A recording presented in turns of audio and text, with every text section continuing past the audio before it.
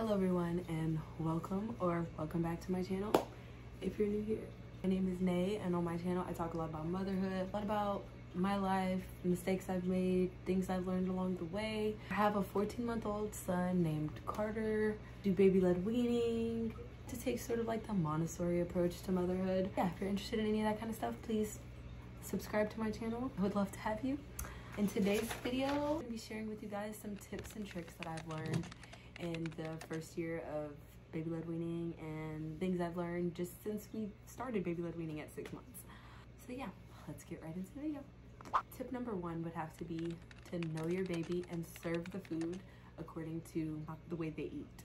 So for example, if your baby has a tendency of shoving food into their mouth, maybe try cutting the food into larger portions so that it's a little bit harder for them to shove it all in their mouth at once. Because especially with baby-led weaning, it's very important that you give them that opportunity to kind of shove, to learn that it is too much, to kind of learn their limitation on things and to learn what they can and can't handle, you know? Number two, if your baby likes to throw their food on the floor, I recommend just giving them smaller portions to sort of make them not want to throw it on the food. Number three would have to be sign language.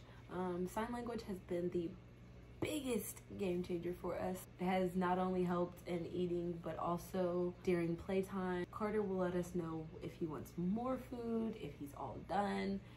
If your baby has a tendency of just like throwing their tray off whenever they're done, teaching them sign language would help as well, because whenever they try to throw their tray off, you can redirect them. What we do is I say, Carter, are you all done? And then he'll show me that he's all done, and then I will just remove him from the chair. Obviously, it's easier said than done, because in that moment when they're about to throw that tray off, it is the most frustrating thing in the world. But if you just kind of take a step back mentally and reassess the situation, I promise you the results are a lot better. Number four for me would have to be washing baby's hands in the sink instead of wiping them down. Helped us a lot, because whenever we first started baby-led weaning, my biggest thing was the mess, and obviously baby-led weaning is nothing but mess. So but the whole cleanup process, not only does wiping them down waste so many wipes, but it also is just so much more time consuming, because taking them over to the sink and literally wiping their face, rinsing their hands off, it just saves you so much time, honestly, and so much frustration because you don't have to deal with the screaming baby. Tip number five, we introduce a new food. I usually like to serve it with a familiar food. So for example, whenever I introduced Carter to ravioli, I put some cheese on it, mozzarella cheese, just to kind of give him that little gateway to the food. I know he likes cheese, so I knew that if he'd seen cheese on top of his plate, he would go for whatever the cheese was on. Tip number six, if the baby isn't eating a lot at mealtime because they are having lots and lots of snacks throughout the day, I would definitely limit the snacks that you give your baby at least an hour or two up to mealtime, to make mealtime a little bit more successful. Because we've started weaning Carter and I cut out the 2 middle of the day feedings, I found myself offering him a lot of snacks, and it just really started to affect mealtime, and he wasn't eating nearly as much. And I was spending all this time making his food and he was barely even eating it. It was just so frustrating. If you do baby-led weaning, you know how frustrating it can be when your baby doesn't eat a whole meal that you prepared.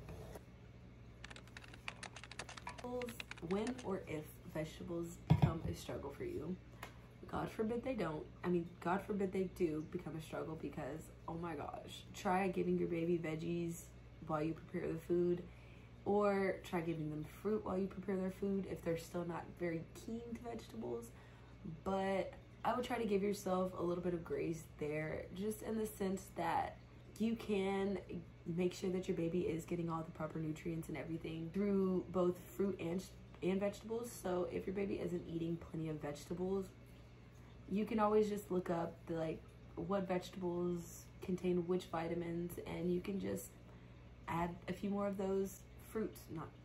Look up what fruits have which vitamins and benefits to baby, and then I would serve those fruits just like you would those vegetables.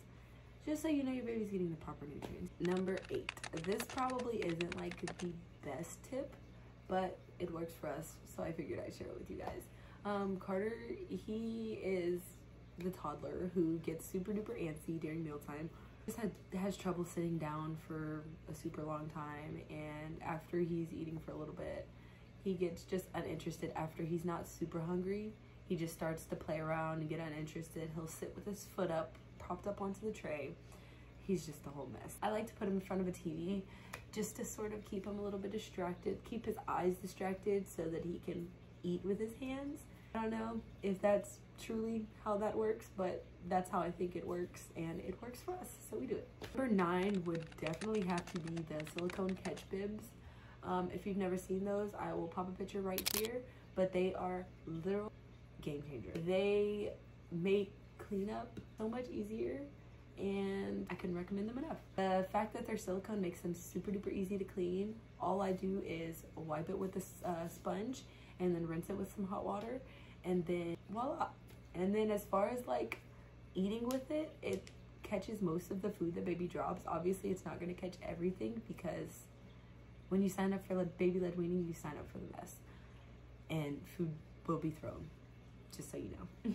Silicone bibs, total game changer. I have heard a lot of people talk about the whole body smocks that you can get for baby, and I wanted to get one of those, but I'm kind of glad that I didn't, just because they seem a lot more time consuming than the silicone catch bibs. So like you would at least have to wash that once a day in order for it not to get like little pieces of food in the creases and crevices. I don't know. Just, I'm glad I didn't get it. Alternative to a bib, the full body bib is definitely something to look into, because it just sort of, when you eat sticky foods, I guess it would be helpful using the whole body thing, like if you're eating oatmeal, because you know there's the little pieces of oatmeal that get everywhere and they are the most annoying thing in the world. But I could see that being a little bit more helpful, but I don't know. Number 10 is going to have to be, give yourself a little bit of grace. Don't look at what your baby eats in a day, look at what they eat in a week. I follow this page on Instagram called Solid Starts. I'll put it right here. I'll link it in the description in case you guys are interested. I would definitely say that following their Instagram and seeing the content that they post, it really did help me build my confidence in the realm of baby-led weaning, because obviously when we first started, one of the things I was scared of was choking, and they not only validate your fears, but they also show you can go around your fears, and a baby's body is quite literally made to protect them. If you guys want to look into that, just please go check out their Instagram. It is called Solid Starts. I don't want to get into much of it because that's their whole realm. They've got all their research backed up on it. They've got all of their certified nutritionists, certified everything. So I would definitely check that out if you're interested. But that is all of my baby-led weaning tips and tricks. I hope you guys enjoyed today's video. The goal is to post 1 video a week in 2022, but we will see how that goes. If you guys like today's video, like this video, subscribe to my channel, and I will catch you guys next one.